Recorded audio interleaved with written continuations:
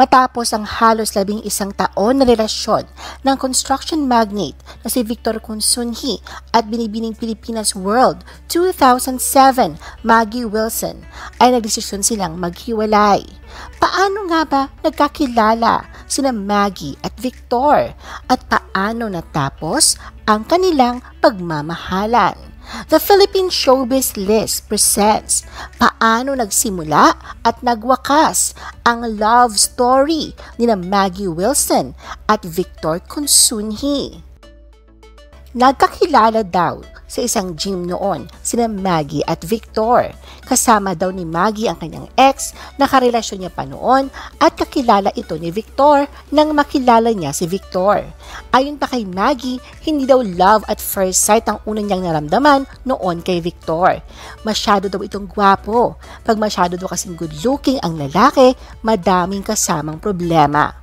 Makalipas ang 1 taon, naging mas malapit na magkaibigan sina Victor at Maggie. Nang pareho na silang naging single, ay nagsimula na silang mag-date. Hindi alam noon ni Maggie ang totoong family background ni Victor, na siya ay mula sa pamilya ng mga construction magnate, ang mga Consunji. Nang may mga nagsasabi na sa kanya kung gaano kayaman ang pamilya ni Victor, ay wala daw pakialam si Maggie. Akala pa nga daw niya noon na walang trabaho si Victor dahil marami itong oras para sa kanya. Nagtatrabaho si Victor sa kanilang construction company. Nalaman lang raw niya noon nang isinama siya ni Victor sa trabaho nito. Nalaman niya na si Victor pala ay isang real estate and land developer. At ang naging reaksyon niya daw ay, nagtatrabaho ka pala? Para kay Victor naman, nagandahan siya kay Maggie agad. At sa first date pa lang nila, alam niya na si Maggie ang babaeng papakasalan niya. Hindi naman daw siya na-i-intimidate na beauty queen si Maggie. Ang nagustuhan niya kay Maggie ay strong and independent woman ito. Pareho silang opinionated at ito ang isa sa mga nagustuhan ni Victor kay Maggie. Mas matanda si Victor ng 12 years kay Maggie. 20 years old noon si Maggie nang nagplano silang magpakasal ni Victor at di pa nagdadalawang taon ang kanilang relasyon. Ayon kay Maggie, very generous talaga ang kanyang mapapangasawa. Ang engagement ring daw niya siguro ang pinakamahal na naibigay sa kanya ni Victor. Pero ayaw i-reveal ng beauty queen actress ang halaga ng kanyang diamond ring. Isa din daw sa pinaka-romantic na ginawa ni Victor noon kay Maggie nang gawin ni Victor ang isang pendant from scratch. Si Victor mismo ang nag-melt, nag-shape at nag-polish sa gold. Ipinagtanggol din ni Maggie ang sarili sa mga sinasabi ng tao na for security lang ang dahilan ng kanyang pagkikipagrelasyon noon kay Victor. December 2, 2010, lumikha ng ingay ang inilabas na pre-wedding video ni Victor at Maggie. Pagka-upload ng video ay agad itong umani ng iba't ibang reaksyon. Hindi nagtagal ay kumalat na rin ang video at nanguna pa nga sa listahan ng trending topics sa iba't ibang websites. Mala action, romance at drama ang overall concept nito, nakakaiba sa mga karaniwang nakikita natin sa mga video o larawan ng mga soon-to-be married couples. Subalit madami rin ang umalma, partikular ang mga konserbatibong viewers na nabigla sa kanilang nakita. Masyado raw sexy ang tema, considering na pre-wedding video ito at wala pang basbas ng simbahan ang pagsasama ng magkasintahan. Prangkang pahayag ni Maggie, "At the end of the day, it's my video. It's not theirs. So if they can take the heat, then don't watch it."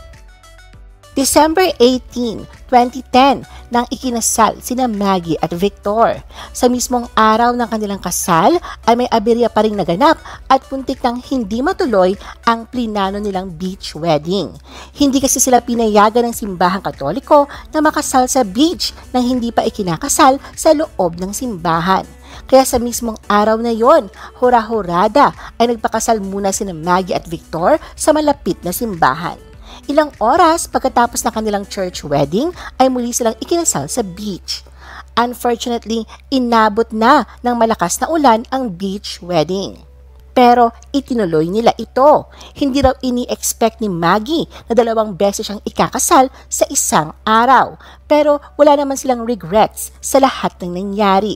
It was such a beautiful wedding raw na even the heavens ay umiyak raw para sa kanila. and that's how she see it. June 2011, galing na mismo kay Maggie na gusto na niyang mabuntis para may anak na sila ng mister niya. Okay lang daw kay Maggie na mawala ang kanyang sexy figure dahil alam niyang isang sakripisyo ang magbuntis. Hindi na niya iniisip na kung tumaba man siya at mawala ang pagiging sexy niya. Anya, I'm bringing a life into this world and I will welcome it with my whole heart. Babalik rin naman ang figure niya. Siguro hindi na tulad ng dati pero ang importante raw na makumpleto ang family nila ni Victor. Kaya raw niya na mag-sacrifice para ang pamilya nila ay mabuo. November 2011, ayon sa tweet ni Maggie, nakatanggap siya ng blessing na karapat-dapat na ibahagi sa iba.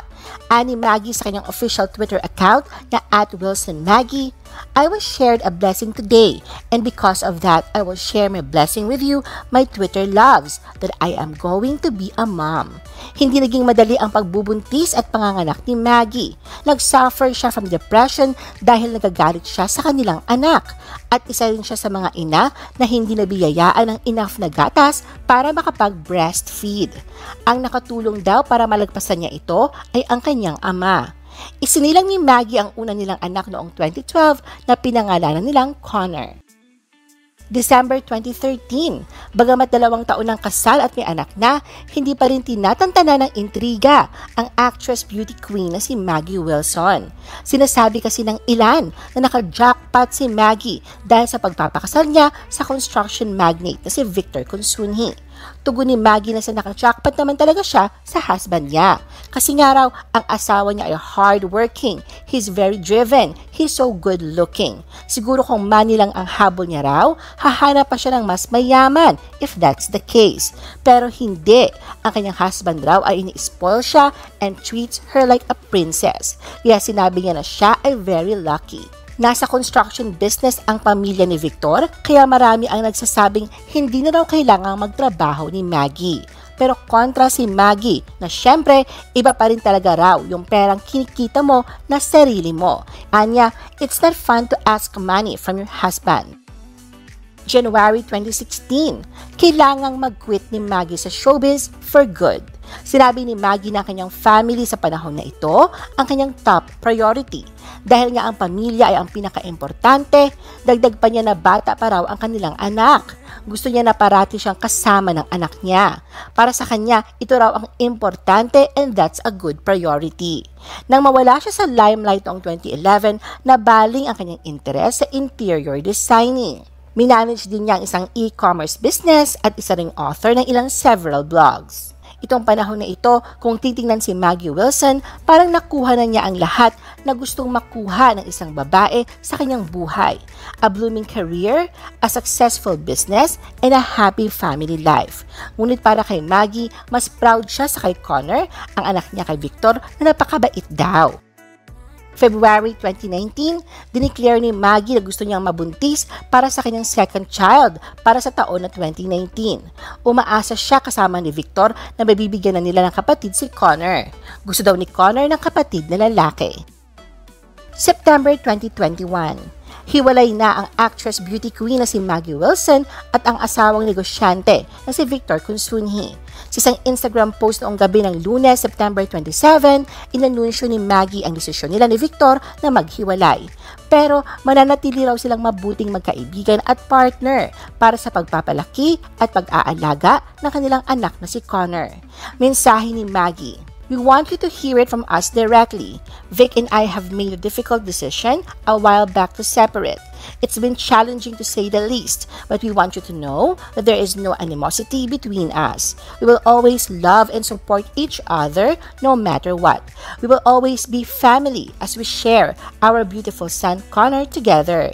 We have remained really good friends and partners and will continue to do so. Both of us want nothing more than for each other to be happy." Humihingi sila ng pag-intindi at suporta mula sa publiko para sa bagong yugto ng kanilang buhay ngayong tinuldukan na nila ang kanilang pagsasama. I-post ang inyong comments at reaction sa baba at huwag kalimutan na i-like at i-share ang video na ito. Gusto mo pa ba ng ibang showbiz videos? Panoorin ang aming iba pang top viewed videos.